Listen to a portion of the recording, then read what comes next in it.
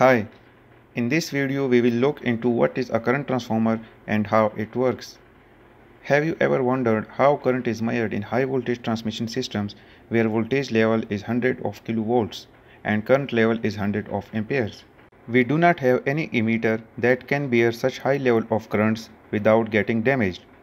High currents or voltages of the system cannot be directly fed to relays and meters. So, then how the current is measured so accurately in such high power transmission systems? The answer is through a current transformer, or simply called as CT. A CT is an instrument transformer in which the secondary current is proportional to the primary current and have same phase as the primary current. As the current flowing in the high power transmission system is normally very high and cannot be measured by any instrument directly, so current transformer basically transforms the primary current to a safer value that can be measured easily. This secondary current is proportional to the primary current, and by using specific multipliers, the exact value of the primary current is calculated by measuring the secondary current. The secondary current can be measured using standard ammeter. Now we explain the structural composition of the current transformer. There are four major components of any current transformer, that is, iron core, primary winding, secondary winding, and insulation. The iron core is the most important component of the CT. It is built up with laminations of silicon steel having low magnetic losses. The core has the capability of generating magnetic flux when current flows through the primary winding.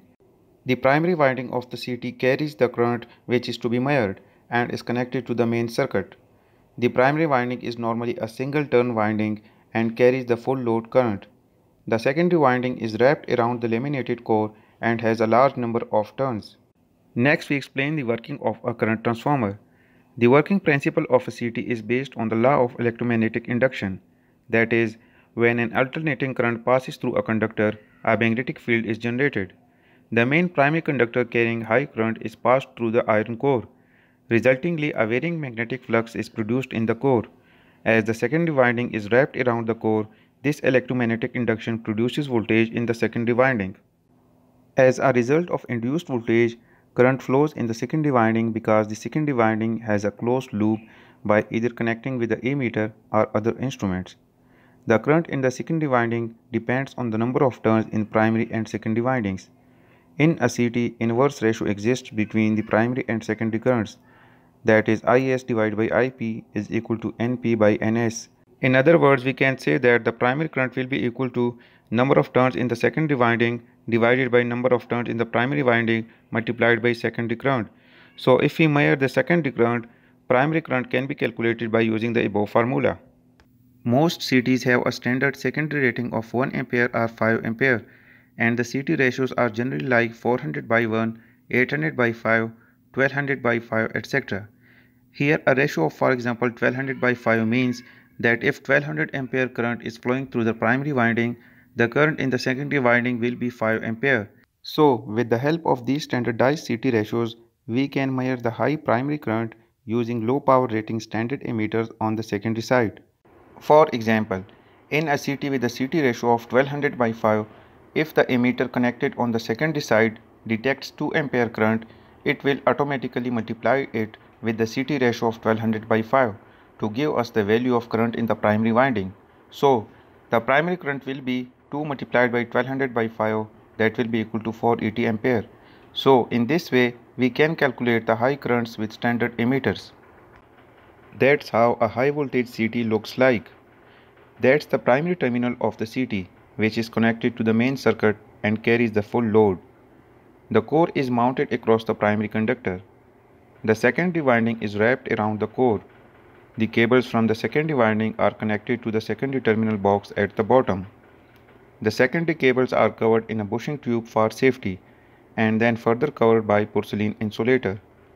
The CT is filled with insulating oil to provide further insulation and safety. The oil is regularly checked for ensuring its insulation quality. The oil samples are taken from the sampling valve provided at the bottom of the CT. The level of the oil is checked through a transparent window provided at the top compartment of the CT, referred to as oil level indicator. The oil can expand and contract depending upon the temperature and load conditions. For accommodation of the expansion of oil, an extra volume compartment is provided at the top. An earth terminal is provided at the bottom for earthing of the CT body for safety purpose. Under normal operating conditions, the secondary winding of a CT is connected to a burden or load and it is closed. The burden can be relay or emitter, etc. So, whenever the current flows through the primary winding, it always flows through the secondary winding as well. The secondary windings of a CT should never be left open circuited or operated with no load when current is flowing through its primary windings. If the secondary winding of the CT is left open circuited, in such case due to the absence of counter ampere turns of the secondary, the primary MMF will be unopposed and it will set up abnormally high flux in the core.